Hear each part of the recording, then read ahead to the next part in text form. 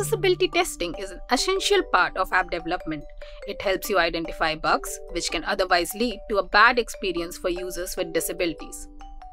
In this episode, we'll specifically discuss accessibility testing at the pre-launch stage of your app.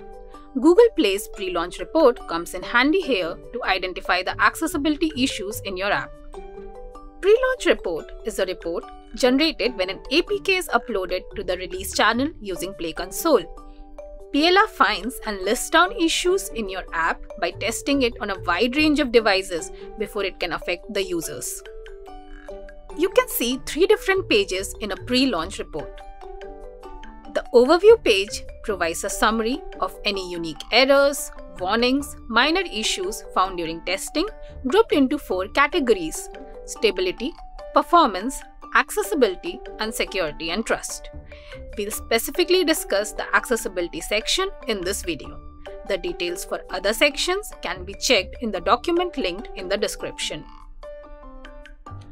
The details section shows a detailed report for each of the 4 categories summarized in overview. It also includes a screenshots tab, which includes screenshots of your app across different devices. The settings section can be used to customize your pre-launch report and make the findings more relevant to your app.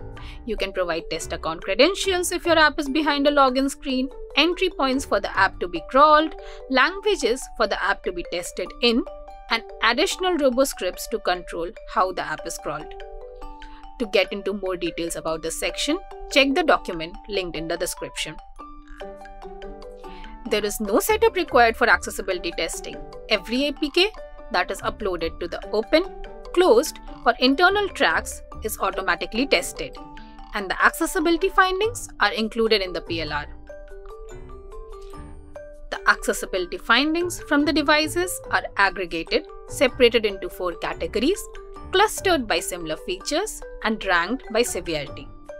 Then all of that information is shown within the APK's pre-launch report.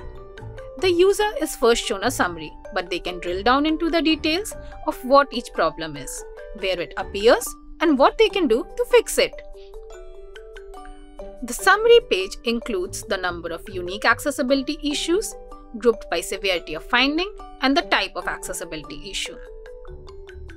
The severities fall in 3 categories: errors denoted by a red icon, warnings denoted by a yellow icon, minor issue denoted by a blue icon.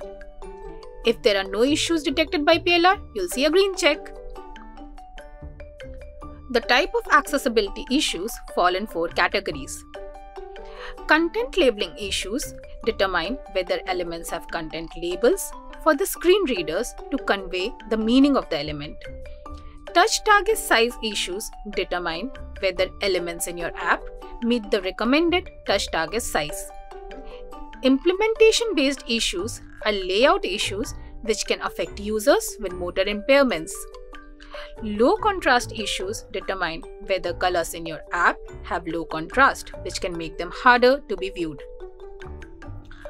The detailed description for all these types can be found in the documents linked in the video description.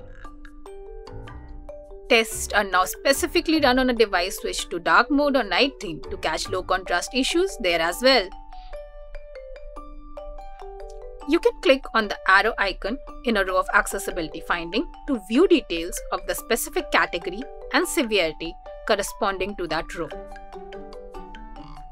The details page lists down all the findings with screenshots. Each category is a heading with the number of unique issues per severity level. Each unique issue is shown with a screenshot along with the total number of issues in the same category. Screenshots are clustered to avoid confusion, and you can view all screenshots of a given cluster by clicking on the sample screenshot attached with the issue. The element for which issue is detected is highlighted in a red box in the screenshot. Clicking on a screenshot cluster shows more details about the issue, which include the specifications of the device on which the screenshot was taken, like the information about device model, operating system, screen sizes, screen densities, and languages. It also shows the path of the element for which the issue is detected, recommendations on how you can fix the issue, and more examples which have similar issue. These findings and recommendations can be used to track down the faulty elements and fix them. You can re-trigger a new run of PLR by uploading a fresh APK after fixing the issues and confirming that the findings do not reappear. The app version appears in the overview section, and you can choose a version for viewing the corresponding report. However, it should be kept in mind that like all automated accessibility testing, this is meant to complement and not replace usability testing with real users with a variety of accessibility needs. Thanks for watching, and hit subscribe to get notified when the next episode in this series is released.